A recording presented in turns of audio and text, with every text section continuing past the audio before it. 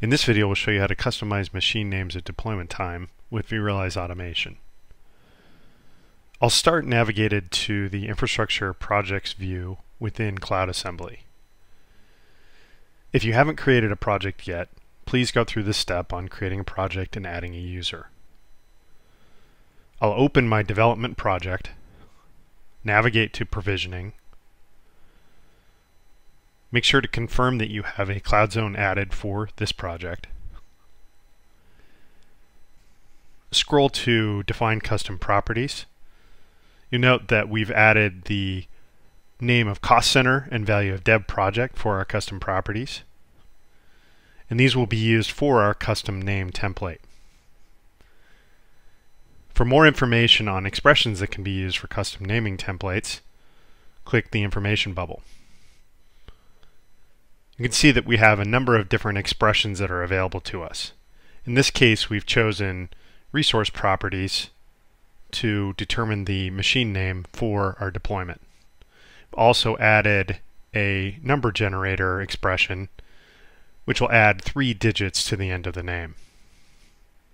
Once the custom name template is complete, click Save to update the project. Next, we'll navigate to our Design menu and open our development template example. We've added a number of inputs that are available for users to choose the VM template that will be used for the deployment. We can do this by adding YAML values within the inputs portion of our cloud template. Notice that we've chosen to add CentOS or Ubuntu as image options for users. Looking at the image property for our cloud machine, we can immediately see that we have an expression to use the OS type input that's chosen by the user. Additionally, we're setting the OS type for the custom property, which will be used for the machine name at deployment time. Once we've added these YAML inputs and expressions, we can now select Deploy, name our deployment,